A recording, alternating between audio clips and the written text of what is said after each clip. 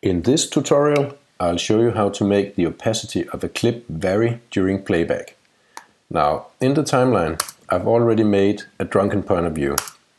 Now I want our drunkard to see a pink elephant.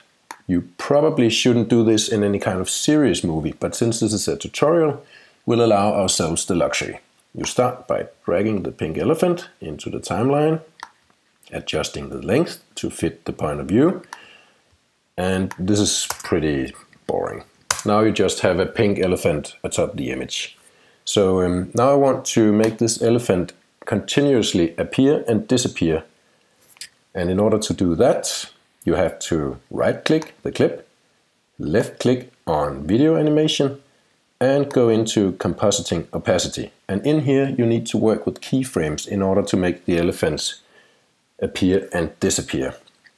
In order to place a keyframe, you press the Alt button on the keyboard, and then you just left-click, and you can place a number of keyframes here. Now all you need to do is drag these keyframes, and if you drag them down, you make all the way down to 0%, you make the clip invisible. If you place it somewhere in between, it's slightly opaque. And you can do that all the way along the clip in order to make the elephant be more or less visible or invisible. Like this. We'll place one last keyframe here.